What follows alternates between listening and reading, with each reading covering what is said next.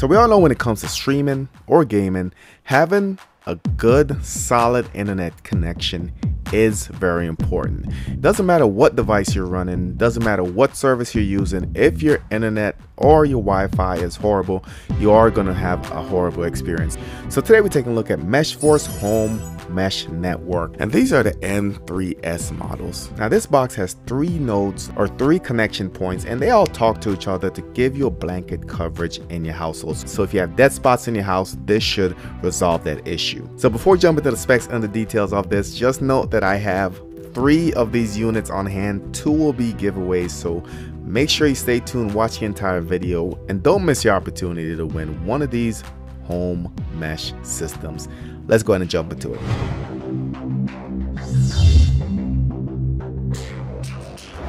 If you're new, I do everything tech, from streaming news, streaming reviews, product unboxing and reviews, and everything in between. So definitely hit that subscribe button in the top right. Also hit that notification bell.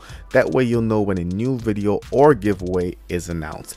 So big shout out to Meshforce for sponsoring this video. And once they reached out to me, guys, I went to Amazon, and one of the things that stood out is the actual rating. So looking at the ratings, 479 reviews, and they almost have a 5-star, almost a perfect rating. And also use promo code MQ triple for additional 10% off. Let's go over some of the main specifications of this product. AC1200 simultaneous dual band Wi-Fi.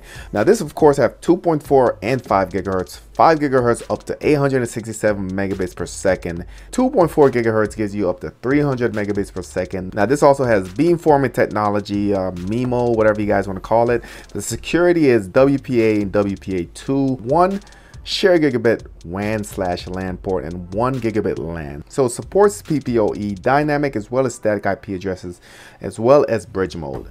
Alright, that's just a quick illustration of a ideal setup for your network. So maybe you have your main router or modem in one corner of the house. You can essentially put one next to that router, one in the middle, and the other one on the far end, and they will essentially talk to each other and give you a good coverage. Now as far as the mesh unit itself, this particular box came with 3 nodes. However, you can purchase 1, you can purchase 2, just depending on your need. And also very important to note is that you can use this as your router, guys. You don't have to put it in a mesh configuration, but you can always add units as you need. So you can purchase 1, you can purchase 2, or you can purchase 3. You can add up to 6 of these mesh nodes on one setup. So that's pretty cool. So you can always expand if you move into a bigger house or if your circumstances change. So 1 mesh point gives you 1,500 to 2,500 square feet coverage.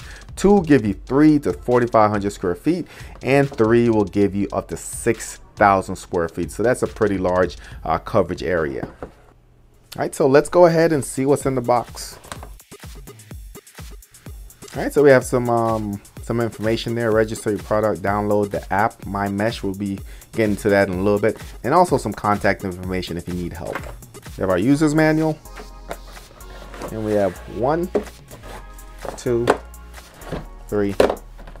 And along with that, we do have the power adapter. So 1, 2, 3.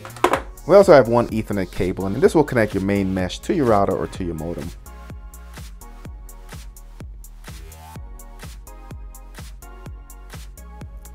So as far as the actual units itself, these are a lot lighter than I expect. Design looks pretty good. Has this triangular design on top. It is kind of pyramid shaped.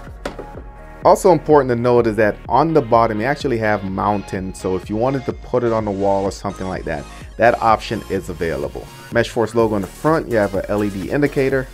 And on the back you have a reset, you have your WAN/LAN. This will go to your actual router or modem. You also have a LAN, so you guys can use this to plug in a device or whatever your configuration is.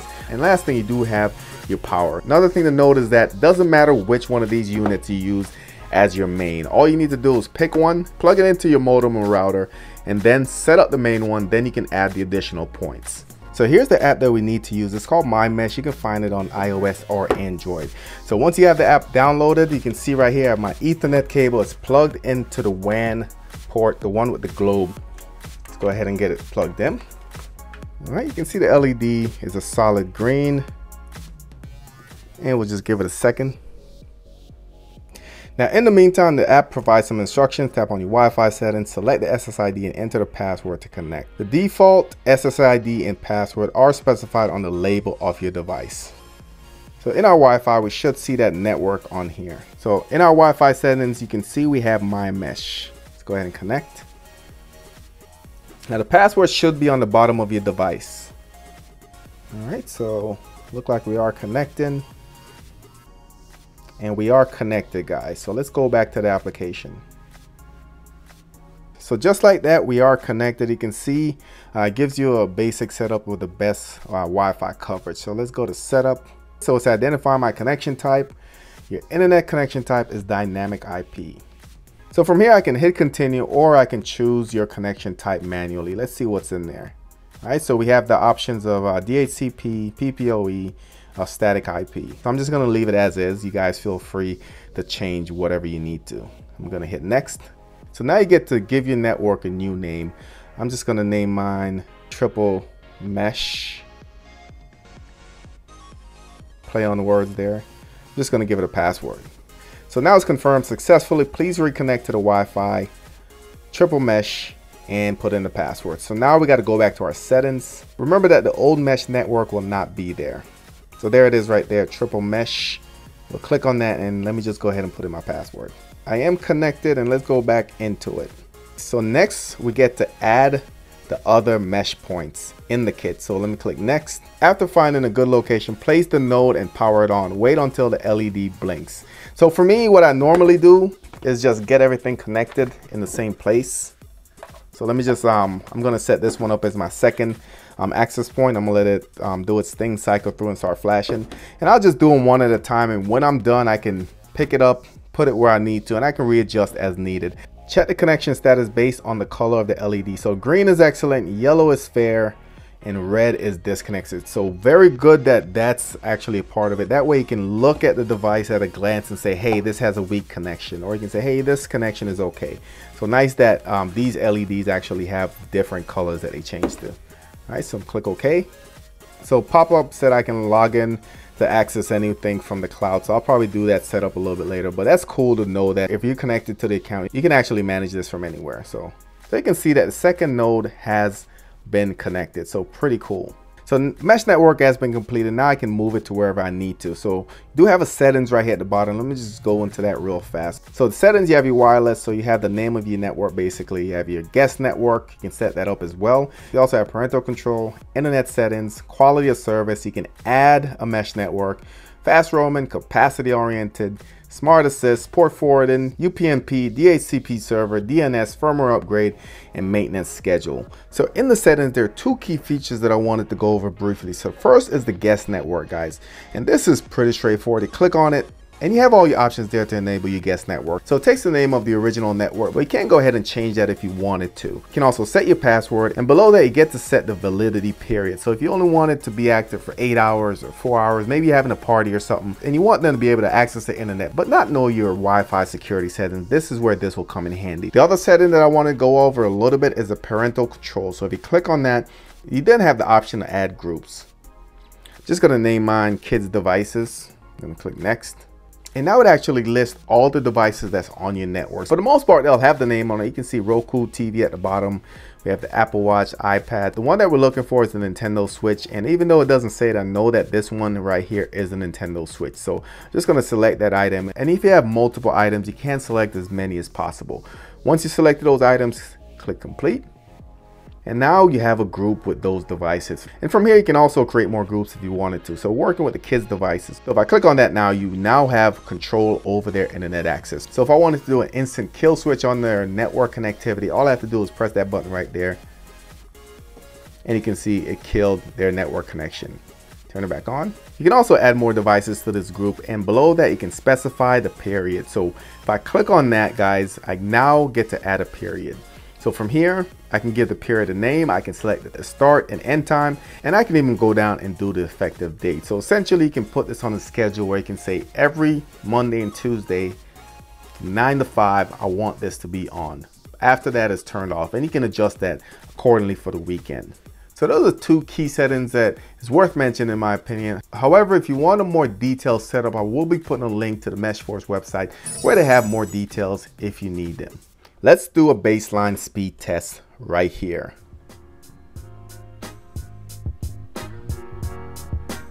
All right, so keep in mind guys, I am paying for 400 megabits per second.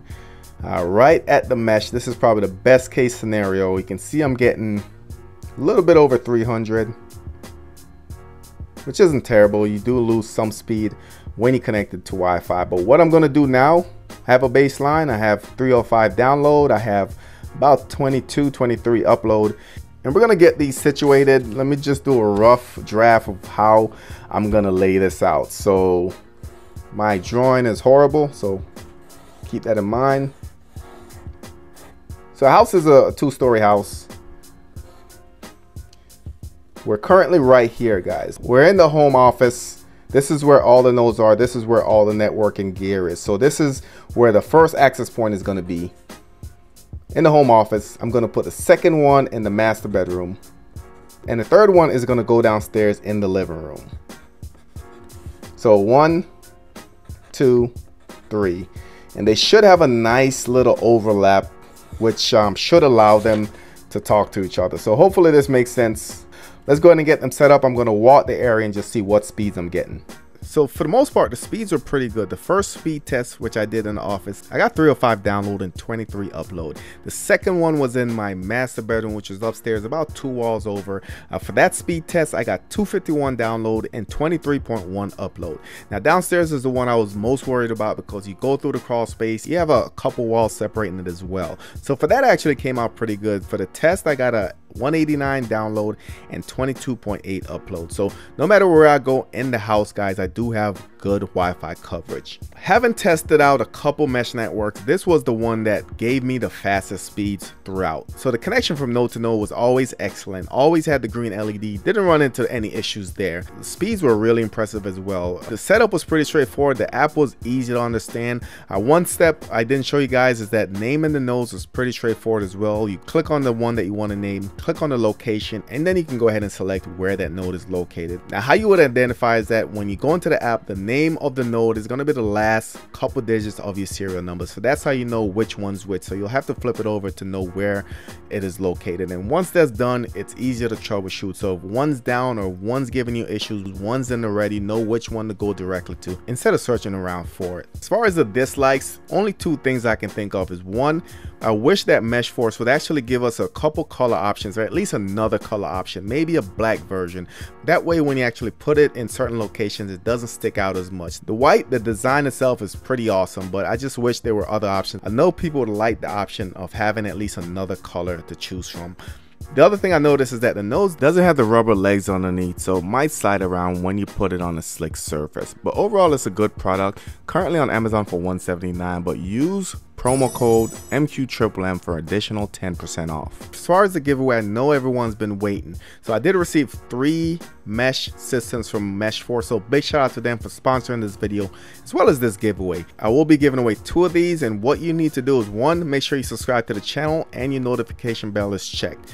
2, smash a thumbs up on this video and drop a comment in the comment section.